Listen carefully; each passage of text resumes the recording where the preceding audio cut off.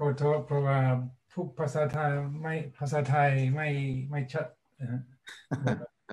สบายใจมากมีโอกาสนี้อธิบายเรื่องพุทธศาสนาอยู่ที่ประเทศอังกฤษแล้วในช่วงนี้เป็นเงียบเพราะว่าเป็นโคโรนาไวรัสต้องเป็นวิเวกก็11 อาทิตย์แล้วแต่ในช่วงนี้ก็แผ่เมตตากรุณากับทุกคนที่ประเทศนี้และประเทศไทยและรอบโลกเพราะว่าเป็นโรคหนักแล้วมีคนเยอะๆตายแล้วก็มีแต่ห่วงในสุขภาพเรื่องในเงินเพราะว่าก็หยุดงานก็ไม่มีสตังค์แล้วในช่วงนี้สบายใจมากมีโอกาสแสดงธรรมสักนิดหน่อยแล้วแผ่เมตตากรุณากับคนไทยและคนที่ประเทศนี้ด้วยโอเคครับขอบคุณมากครับ Right, so now we come to the point that we're gonna highlight for today's discussion.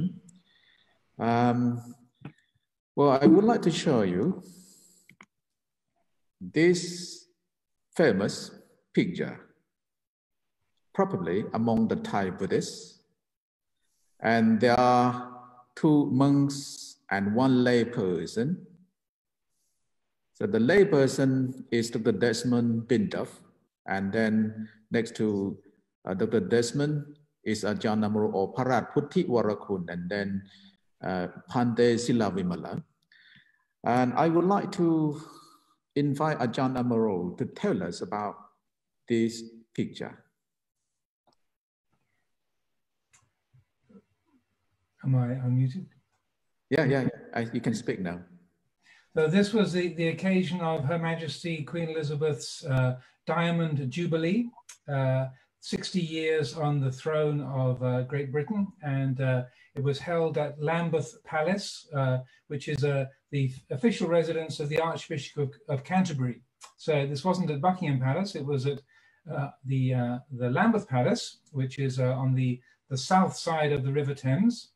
And we were invited to come along as representatives of the Buddhist religion, and there were also representatives of Islam, of various branches of Christianity, Hinduism, Sikhism, the Jewish community, Baha'i, and many different religions were represented on that occasion. So Venerable Sila Vimala had brought a silver Chaitya, a small silver stupa, to be an object of, an example of an object of reverence from the Buddhist tradition. So these were not given to Her Majesty, but they were brought along as objects that represent the Buddhist faith. And each faith brought along a particular object, a book or a ritual, symbol that represented their faith in one way, shape, or form. So this was the occasion, and this was, I believe, 2012. 2012, thank you. Right. Well, let me ask you the question, because now, and many people, especially in Thailand, believe that some members of the British royal family are learning Buddhism and meditation. So as you have the contact with the monarchy, you have a chance to speak to the Queen, and maybe you can share your experience. And Dr. Desmond, maybe you can speak after Ajahn Amaro. I've never been approached by any members of the royal family for guidance about Buddhism. I've heard rumors that, say, Prince Charles has an interest in Buddhism, just as he has an interest in organic farming and has quite a broad mind. He's very respectful of different religions. But personally, I've never been approached to teach Buddhism. I don't know any member of the royal family who's ever visited any of our monasteries in the West or indeed in Asia.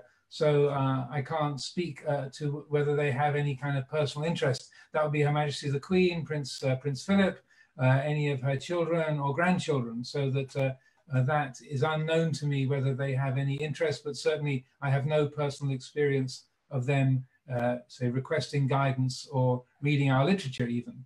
Thank you.